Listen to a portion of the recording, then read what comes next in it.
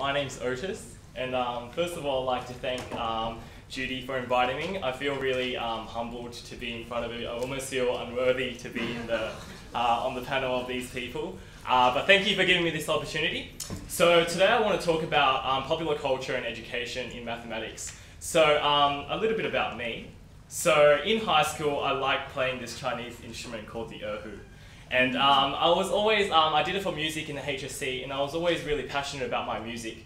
And I thought, oh, how can I integrate this part of my life with this part of my life, which is mathematics. And first of all, in terms of like giving like a bit of a springboard of what I want to talk about, I'm going to play a little bit of an excerpt of something that I'm also really passionate about. And if you recognize this song, I think you're not studying enough for all the undergrads. So give me 2 seconds. Okay. So it goes like this.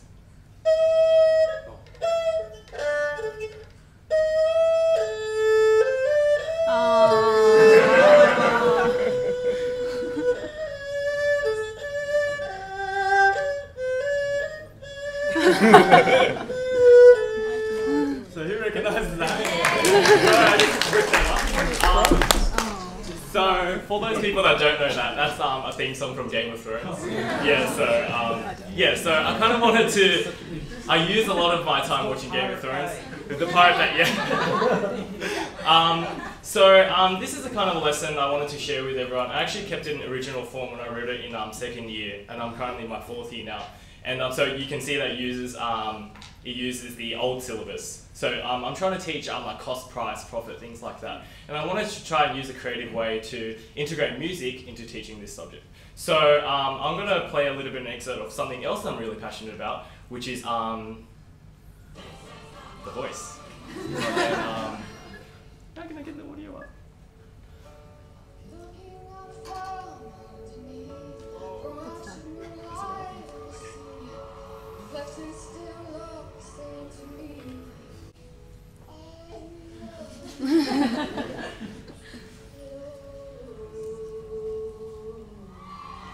Okay, so quickly jumping back to my presentation.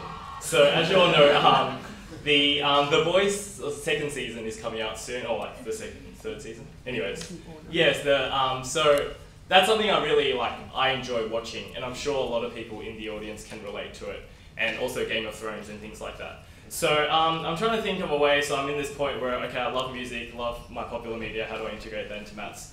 And so I kind of thought about using like a bit of a springboard. Let's talk about Delta's dress, okay? Made by Lisa Ho, right?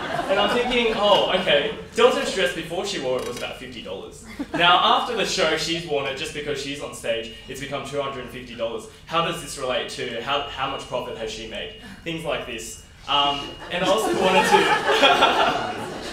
It's the most out there. It's kind of not parallel, but if you think of like bouncing off the creativity part, yeah, I feel like this is what really inspired me. So I kind of use like the Bloom's taxonomy thing that we've been talking about in that equitable education thing. When we talk about, okay, first of all, very simple questions like what is the cost of the outfit? How much is it selling for? What is the profit?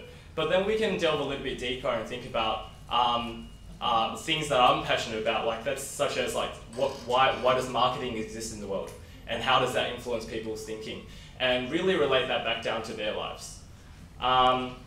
So there's a lot of I just said like I remember when I was driving to Prac in the morning. It took me an hour to go to from where I live, and I always used to listen to Carl and Jackie O, which is the most, not to say the quality of their work or anything, but it allowed me to keep up to date with what's going on really in society, in a sense. And yeah, if you know what I mean. So why I'm doing this, and I'm sure that everyone has their phone right now, and then on their Facebook, they're scrolling up and down. So next time, I suggest you in the next 20 minutes or so, you probably do this. When you scroll up and down on your update, think about a way that you can integrate what you see on your newsfeed into your teaching. So I find that it develops a bit of a commonality between your students, and it brings the lives of students and teachers into a classroom that harnesses greater engagement. I felt that during Prac, where I could really relate to my students because I was talking about voice, or I was talking about so thinking and dance. And yeah, and it provides this sense of belonging in a society, and I hope that even like a subject like mathematics, I will be able to address issues that directly affect the lives of my students and be a part of the development of students that think critically about their world that they live in. So not just think about how mathematics really relates to their lives. And on a final note, this is something I created for my student presentation. So how do we do this one? Can anyone have a clue? Not in my curriculum class? Bearings? Bearings? Could, maybe. What about, so this is how I did it.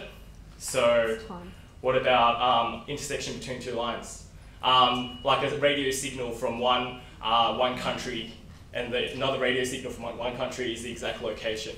And each group is given one small piece of information, and they're to trade that piece of information and pass it on. You know, and then they can find out how they do that.